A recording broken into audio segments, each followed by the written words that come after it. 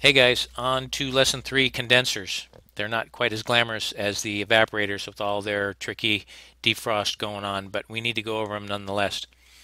So we'll take a look and describe the functions of a condenser.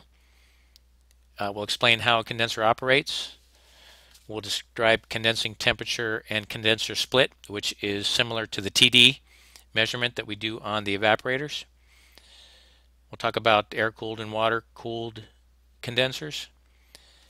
And then we'll take a look at low ambient controls, how they operate, and why they're necessary for refrigeration. And then we'll go over a little bit of condenser troubleshooting and maintenance procedures. We'll get into the full refrigeration circuit troubleshooting in a later lesson. All right, so the condenser, of course, rejects the heat absorbed by the evaporator. It's kind of the reverse process of the evaporator. So when we get into the condensing side of the circuit, the first part is desuperheating.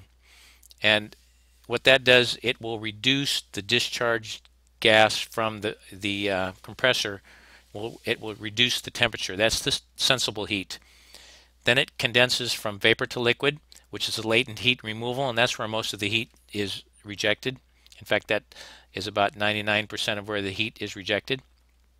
And then subcooling, which is sensible heat, and that cools the refrigerant down below its condensing level and below its saturation point. So we have a air-cooled condenser walk-in system, R22, box temperature is 35 degrees, ambient temperature is 95. We have a 175 degree discharge temperature with 280 psi G discharge pressure. If you look at your PT chart or your gauges, you'll see that 280 psi G equates to 125 degree condensing temperature. So we leave the compressor with superheated vapor. It gets desuperheated at this point. Once it starts to condense at the beginning of the coil, it's mostly vapor. It's starting to condense down into liquid. As it moves through the coil, it condenses more and more down to liquid till it hits a certain point in the condenser coil, and we have fully condensed liquid still at 125 degrees.